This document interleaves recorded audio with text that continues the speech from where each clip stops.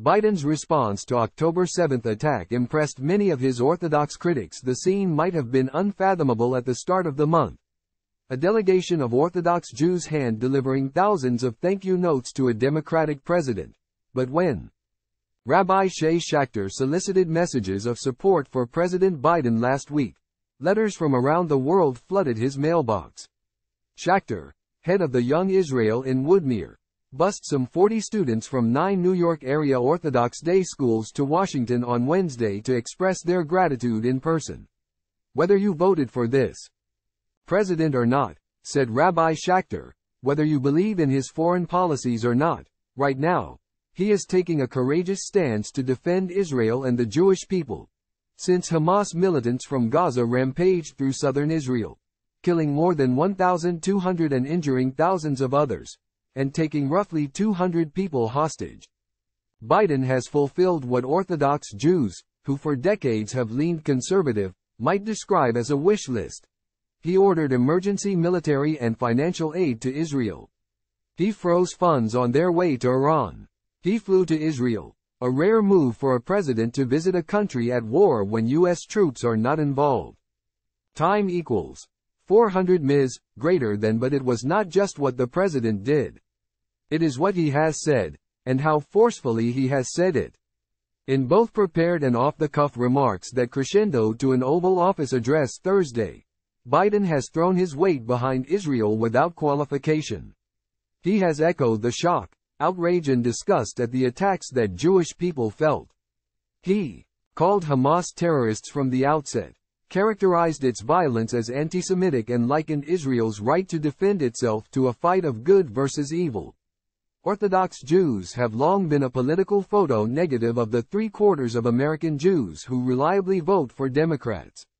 Orthodox Jews turned out en masse for former President Donald Trump in 2020, and recent polls indicate they will repeat their vote for the Republican nominee in 2024.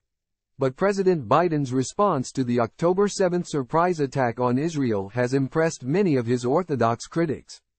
There's a feeling that his support is sincere and, having overruled the more liberal flank of his party calling for a ceasefire, courageous. 2. It is unclear how long the moment will last, or whether it moves the needle with voters. But if it merely restores confidence in Democratic leadership, it may help reverse a decades-long trend of right-wing political entrenchment in the Orthodox community. Time equals 400 ms, greater than. There's no question there's a shift, said Rabbi Yitzchak Frankfurter, the publisher and editor-in-chief of Amy magazine, a weekly publication that caters to the Orthodox community. The feeling is, wow, he has to be thanked.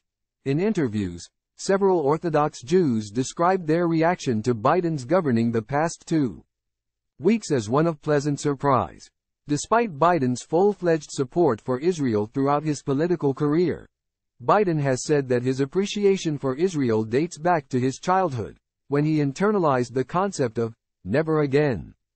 As a first-term senator in 1973, one of his initial overseas trips was to Israel on the eve of the Yom Kippur War. As the vice president under President Barack Obama, he helped advance an Israel foreign aid package of unprecedented size. But Biden entered his presidency under a cloud of suspicion from many Orthodox Jews, who had grown suspicious of the Democratic Party overall.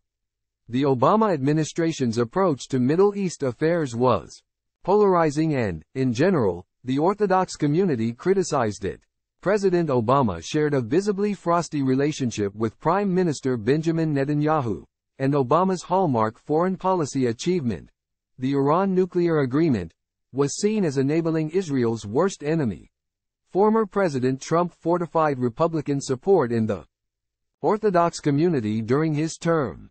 He put Orthodox Jews in senior positions, including his son-in-law, Jared Kushner, and Ambassador to Israel David Friedman, and took hard-line stances on Israel, including the controversial decision to move the American embassy to Jerusalem.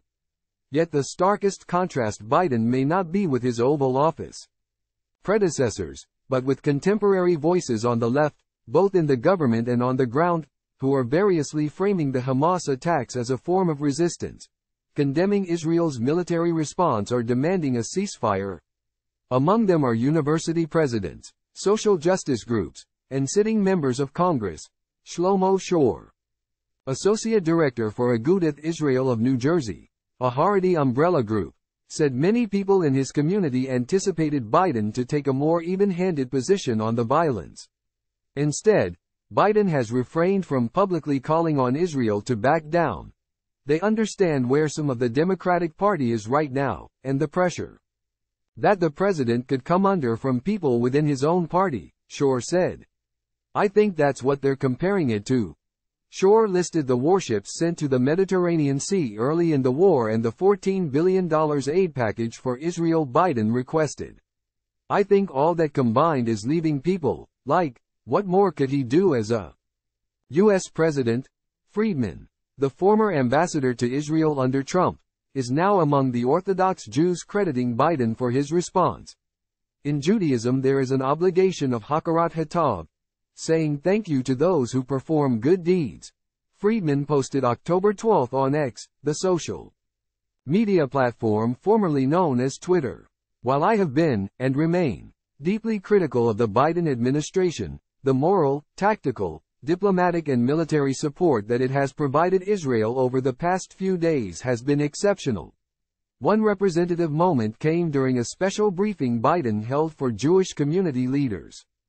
On October 11, when Nathan Diamond, policy director for the Orthodox Union, rose to thank the president for his leadership and moral clarity. Later, Diamond went on Fox News to praise the president's response. I've heard from people who I know did not vote for Joe Biden in the last presidential election that they're really impressed and grateful for what Biden has done, Diamond said. Sarah Foreman, founder of NY Solidarity Network, a group launched in 2022 to promote pro-Israel candidates, said she has also heard a lot of praise from within the community, regardless of affiliation, for the president's actions and words. Time equals 400 ms, greater than approval for Biden's response extended to Orthodox Jews. Nevertheless, they said they would still pick Trump over him in 2024. Aaron Tobin Hess, 36, said that prior to the attack, he considered the president a buffoon who pandered to the ultra-left.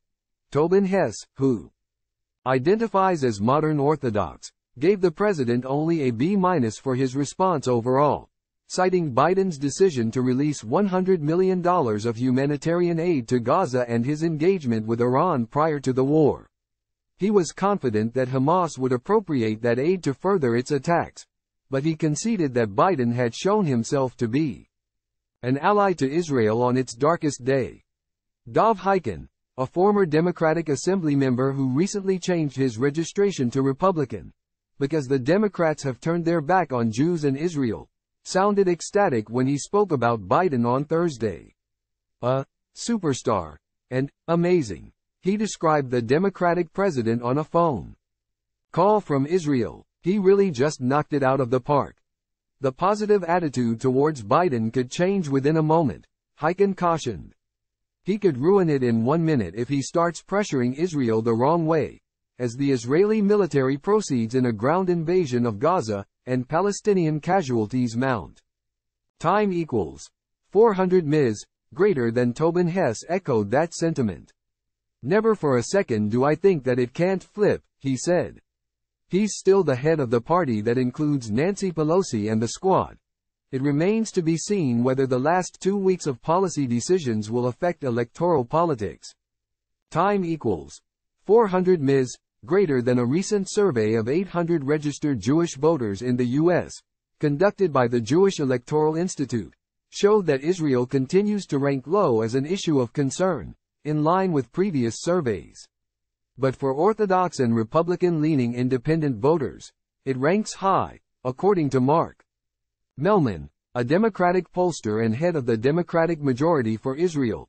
Biden's pro-Israel policies could play well in battleground states like Pennsylvania, Virginia and Ohio, and also benefit down-ballot Democratic candidates in pivotal districts in Florida and New York with significant Orthodox populations. The JEI poll showed. Orthodox voters choosing Trump over Biden by a 75 to 13 percentage point margin. A similar survey of 2,481 Orthodox voters, conducted by Nishma Research, showed the group leaning heavily toward the Republican presidential candidate by a wide 74% to 26% margin. Israel is definitely at the forefront for Orthodox Jewish voters everywhere, Shor of Agudath Israel said. We all have family there, we all visit. But when it comes to voting, or at least for the Haredi world, I don't think that Israel is the number one or even number two or three. At the end of the day, like most Americans, we're trying to afford to live, we're trying to educate our children. There's many more issues that affect day-to-day life for us that Haredi Jews will vote for. Instead, experts say the likeliest effect being that Biden is setting the tone in his party when it comes to Israel, while the left wing is being marginalized with no influence on policy, Foreman said. When Schachter asked the Biden administration whether it would appreciate hearing from the Orthodox community in person, he said they didn't believe him. I think they never in their wildest dreams imagined this would happen, he said.